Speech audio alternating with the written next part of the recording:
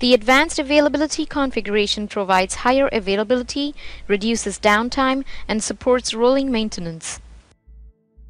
It includes a background server, one or more standby servers, and one or more application servers. To reduce the single point of failure, each of these servers has a direct connection with the database. All these components communicate using an internal CA protocol. Advanced availability is the recommended configuration if you want to achieve the following in your CA SDM deployment: a high degree of CA SDM availability. CA SDM servers are expected to be more independent and more resilient to failures. An availability to remove and return the CA SDM servers to service without bringing down the entire CA SDM installation. Minimal to no downtime during rolling maintenance.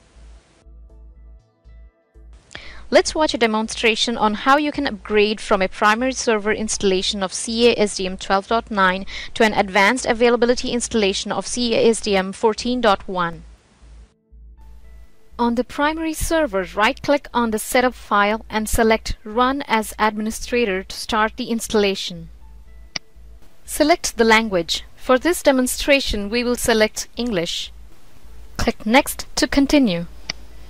Scroll down to review the license agreement and then select the option I accept the terms of the license agreement. Click Next to continue the installation. Please note that the setup has detected an earlier version of CA Service Desk Manager installed on this system. Click Next to proceed. CA Service Management supports Microsoft SQL and Oracle databases. The database must be installed and configured on a separate server before you install CA Service Management. Let us now select the database in the Database Configuration screen. Let us review the information you need to provide here.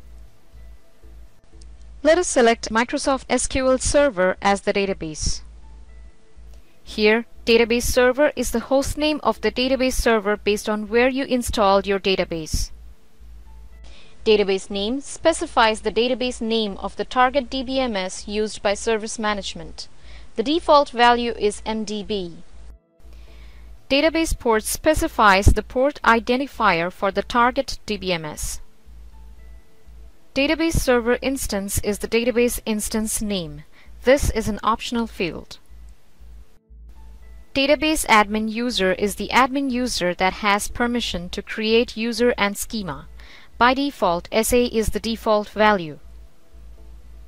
Database admin password specifies the database password of the specified user. Multiple CA applications can use the MDB. If the MDB is already installed, the installer will use the same MDB admin user password for CA Service Management as was specified at the time of the MDB install.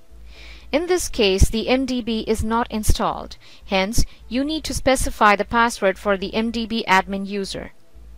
Select the Server Installation Upgrade option to install Service Desk Manager. Click Next to continue.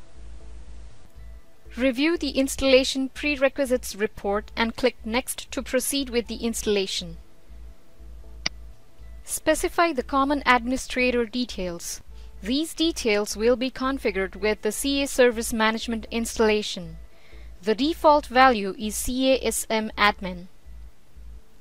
Select the CA Service Desk Manager configuration type to conventional. Let's select the server type as primary server. Next, select the required options to install along with the primary server. The conventional configuration includes a primary server, a database, and one or more secondary servers. Click Next to accept the default CA Service Desk Manager server details. Specify the privileged user details. This allows the user to log into CA SDM. Click Next to continue. Click Next to accept the default CA Service Desk Manager optional component details. Specify the required information to configure support automation with CA Service Desk Manager. This allows you to configure the support automation server on the main server. If you select the main server configuration type, The hostname or IP field defaults to the local hostname.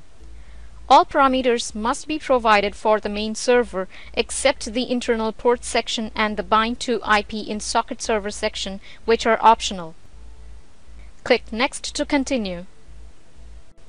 Review the pre-installation configuration summary. Click Next to continue. Click Install to start the installation. You have now set up the primary server for CA Service Desk Manager. Click Next to continue. Click Finish to complete the installation. Let us proceed to the CA SDM configuration. In the Run command, type pdm_configure. This opens a window containing the CA SDM configuration window.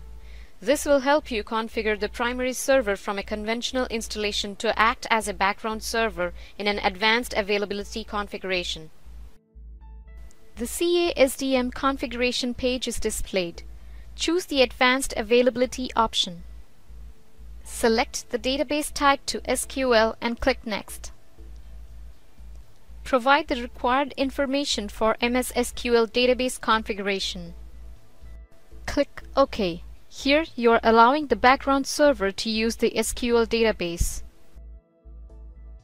Click Next to continue. Accept the default values and click Next. You can observe that by default, the configuration type is selected to background server. This server provides additional services to other servers and runs all singleton processes of CA SDM.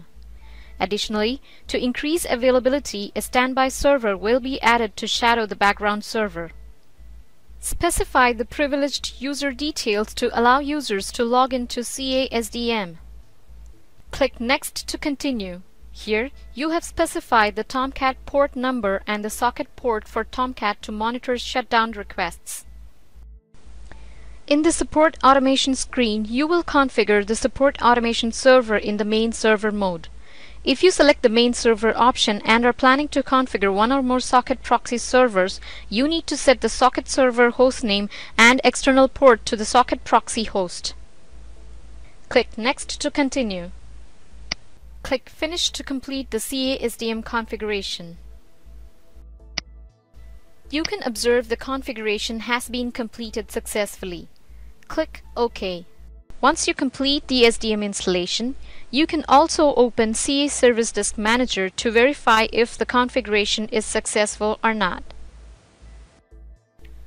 Click the Administration tab and under the System option click Servers. You can observe that the background server is active and it has been configured successfully.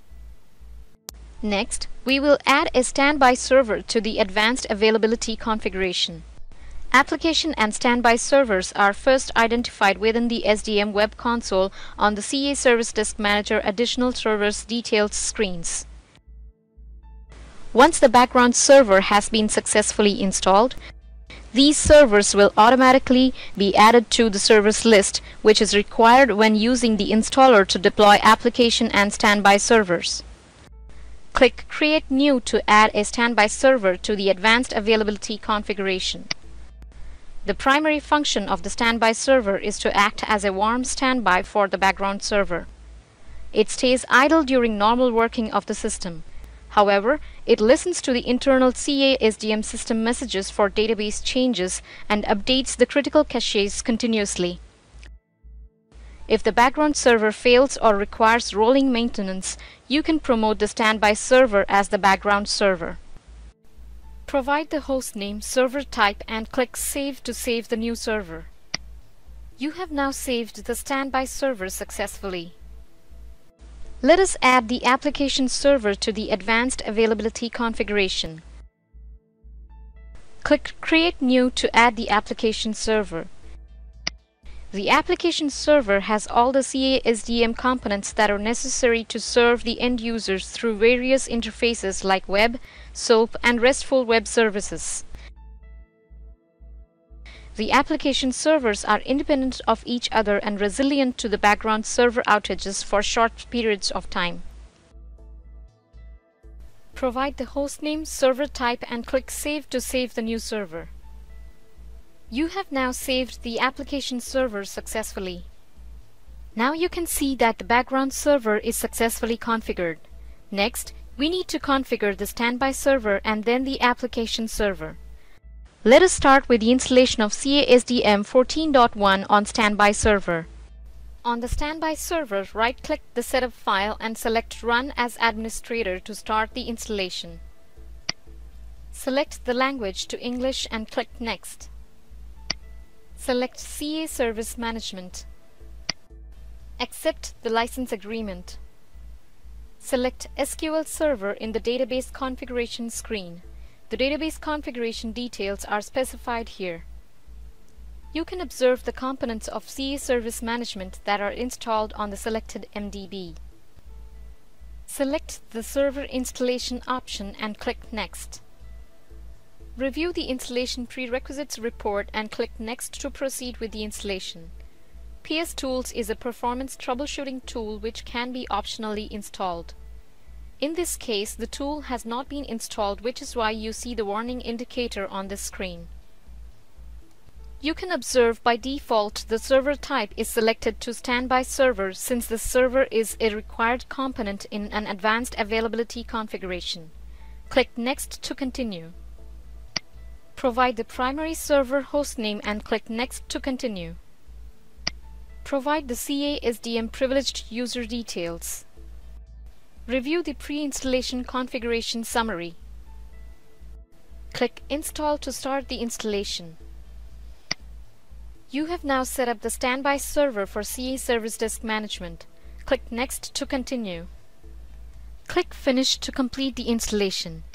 Now let's start with the installation of CA SDM 14.1 on the application server. On the application server, right-click on the setup file and select Run as Administrator to start the installation. Select the language to English and click Next. Select CA Service Management. Accept the license agreement. Select SQL Server in the database configuration screen. The database configuration details are specified here. You can observe the components of CA Service Management that are installed on the selected MDB. Select the Server Installation option and click Next. Review the installation prerequisites report and click Next to proceed with the installation. You can observe by default the server type is selected to Application Server. Click Next to continue. Provide the primary server hostname and click Next to continue. Provide the CA SDM privileged user details. Review the pre-installation configuration summary. Click Install to start the installation. You have now set up the application server for CA Service Desk Management. Click Next to continue. Click Finish to complete the installation. Once the SDM installation is completed, navigate to the CA Service Desk Manager web console to verify that the standby server and application server are configured and active.